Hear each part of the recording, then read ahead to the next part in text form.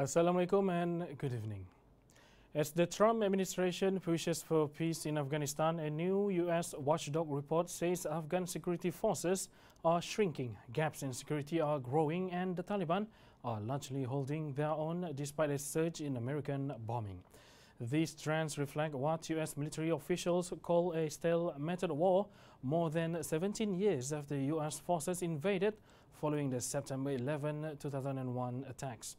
In a report to Congress, it said the Afghan government controls or influences 54% of districts, down from 56% a year earlier, and the Taliban's share slipped from 14% to 12%.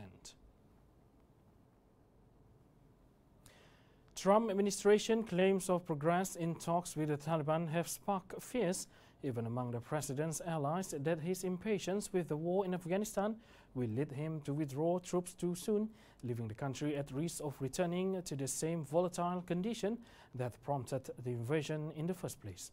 Discussions between a U.S. envoy and the Taliban are advancing weeks after the administration said it wanted to begin drawing down troops in Afghanistan. That has prompted some critics to note that President Donald Trump is telegraphing a withdrawal, the same thing he accused President Barack Obama of doing by saying he wanted to end the American combat mission in 2014. U.S. and Chinese negotiators are holding high-level talks aimed at settling a 6-month trade war that has weakened both sides, shaken financial markets, and clouded the outlook for the global economy.